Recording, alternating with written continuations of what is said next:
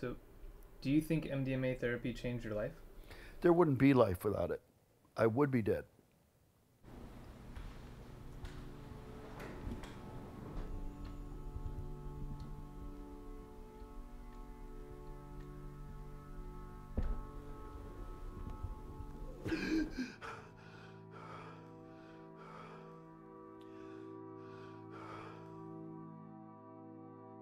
The mere fact that I'm still alive, I think, is testament to how miraculous the MDMA therapy has been for me. This latest news to me is really crushing.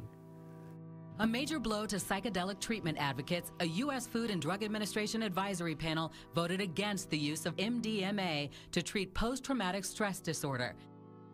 According to this advisory committee, the risks outweigh the benefits. And from what I understand, they haven't even identified the risks. But I'll tell you what the real risks are. The risks are that every single day that you don't have some kind of therapy, more veterans will die.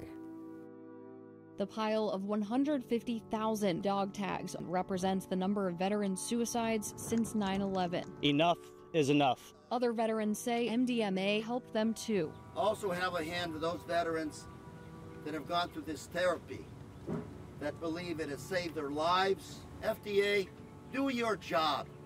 Take care of our veterans. The FDA Advisory Committee, they haven't seen the hurt, the damage, the broken families, the drug addiction. They can't have seen the homelessness. They can't have met us. Sorry. They can't have met us and then do something like that. I have discovered the things that I need to discover through MDMA therapy. The big, horrible things that my mind would not let me live with, I now live with, okay?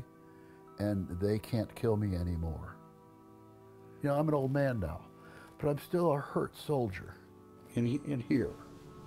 You know, to be able to hold that soldier and just hold him and say, it's gonna be okay.